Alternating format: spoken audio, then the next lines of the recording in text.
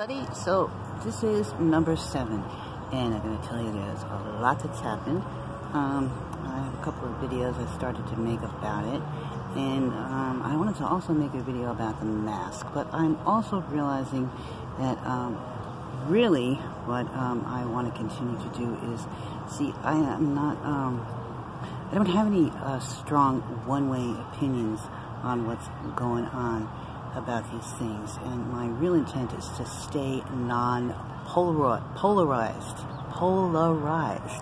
about them, and everything in me is just dying. I'm just chomping at the bit to talk about them, and yet what I'm going to do is stay focused and continue on this story because it's about music, and music really is what has kept me together throughout this lifetime, which is what music therapy is. I learned later. Where we left off, this is episode number 7. Was this after this little toy piano? But what I learned when I was studying music and finished my bachelor's degree, which was in jazz vocal performance, and I was nearing the end of it, I knew I needed and wanted to continue on with graduate study, and they didn't have a department for that at the school where I was at, so I knew I was going to have to audition some other places, and I was very, very anxious about that, and I had other issues going on that were quite pressing and very stressful, and I was grossly, morbidly obese. Health issues were cropping up, but I want to stay with this music thing. So, and originally I had a lot of interest in the field of music therapy. So there was a really good department at NYU, and so I went there. I was always did a lot of investigative work before I applied at any school, because I didn't want to waste my time.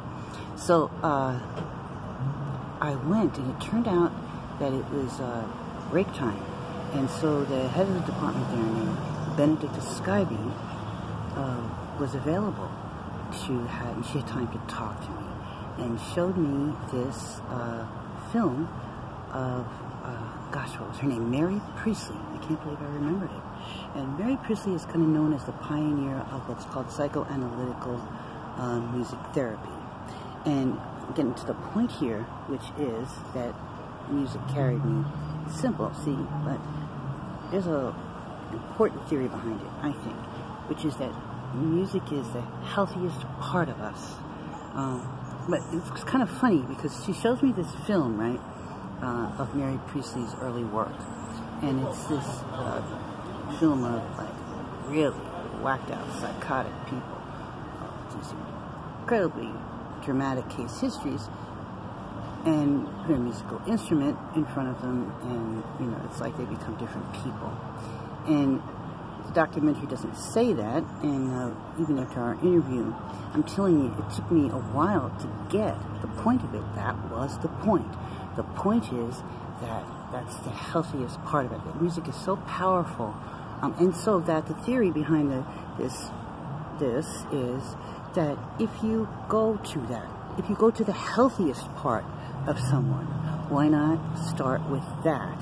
You know, see, Freudian-based psychology is very different premise of how to work with someone. Behavioral psychology has a very different premise upon which you work. So, anyway,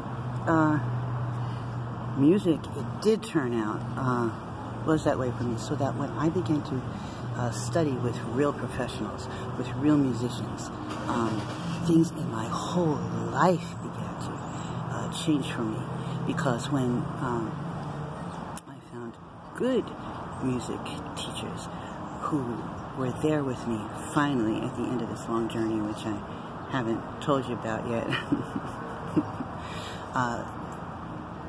and sat at the piano and would hit the wrong note.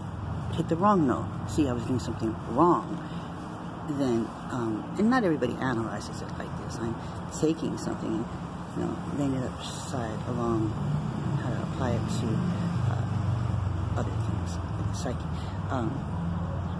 And I did this after the fact, you know, as I started to see it having an effect on my life. Meaning, like, so anyway, I need to finish that thought. I would hit the wrong note, you know, and that's how I would learn to play the song. You know, because you hit the wrong note, it doesn't sound good. It doesn't feel good even hitting the wrong note on the piano. And that was very different for me than singing. See, I had a very different experience with singing. Singing was easy for me. You know, I had to challenge myself with it. But this piano thing, plus, I wanted to know how it worked, how music worked for the songwriter in me. And now I was a jazz singer, which means more a composer on the spot. It was everything. All right there. I really was all there.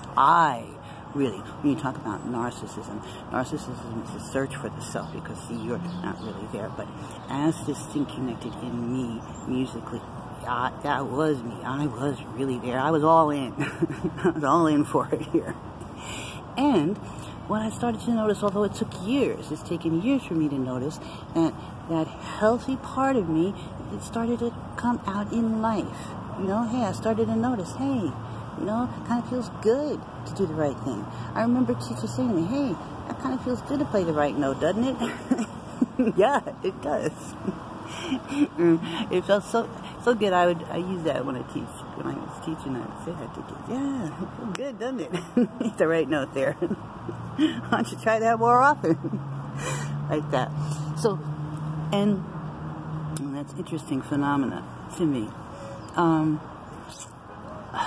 So, there I was, with this little broken toy piano and the lyres. Although, you know, this has gone 7 minutes. Maybe this is enough for episode number 7. See you next time.